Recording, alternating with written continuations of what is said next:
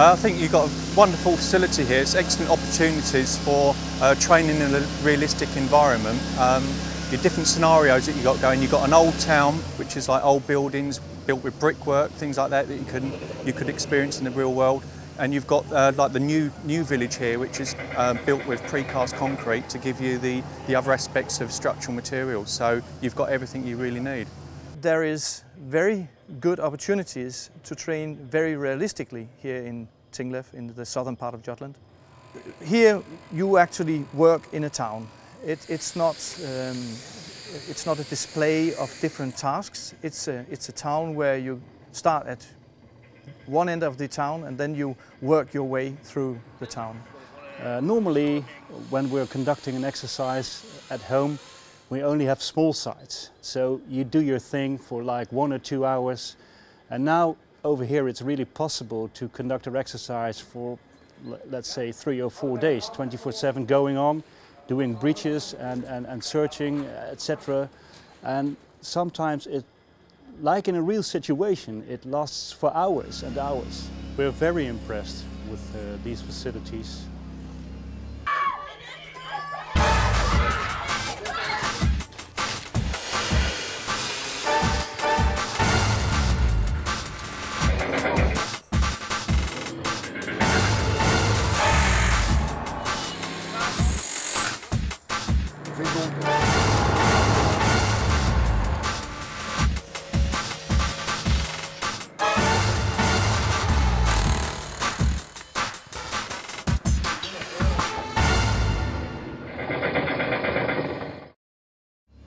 The way you've got things laid out here is actually like a proper village or a small town. Rather than just some places I've been to, it's just been a site with a rubble pile and a purpose-built building to work on. You've got this laid out in a proper village. It's very good. I'm very impressed about what I saw of the USAR team of the Netherlands, and also this accommodation of the Danish Emergency Training Agency. Very interesting. So very good facilities. Oh yes, very. Yeah, it's like deploying to a proper earthquake. You get given your coordinates, your GPS location that you need to go to, and you're working on like a real life situation. What it really allows us to do is making the bigger picture, like you would have in an affected country with an affected population, and then eventually in this big scenario bringing it down to what are you really doing and are you happy within this setting. And that's what over here in Tinglev in Denmark you are providing us with, and that's what we're very happy about. What is the difficulties in doing the planning on the distance? Well, I don't think it's very difficult. I don't think it's very difficult.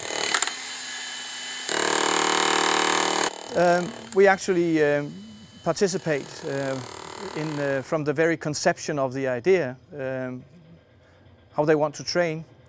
In the end, what you do is you pick up the phone and you say, well, we want to have a major exercise, a really big exercise, which is a bit difficult to conduct and which needs a lot of preparation. But you pick up the phone and then you do 2 or 3 recce's. And you come together, and in this case we came here, of course, and we discussed what we wanted to do. And then DEMA staff provided us with a lot of possibilities and lots of details on how to work together and how to cooperate.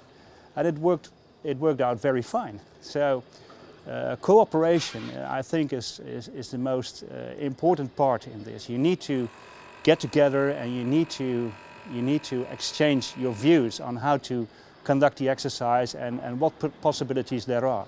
It's typically an earthquake situation, and from the very conception of the idea to rallying up the personnel in the country that the USAR team comes from, to border crossing. And we can do that realistically because the college is only some 15 kilometers away from the Danish-German border. So we work together with customs, we work together with police. Are they flying in? Then we can also train realistically airport management so that they can train the departure procedures and also how they enter into an affected country. After all, it's our exercise, and we ask if it would be possible to conduct the exercise in the way we want it to be done, and all, of course, within the regulations of safety and security. There are no difficulties in conducting the exercise the way we want it to be conducted. If other countries want to do USAR training as you're doing, what would you say to them? Well, I would surely recommend them to go and have a look, get to know each other, exchange expectations, regulations, etc., and then have a go, like we did.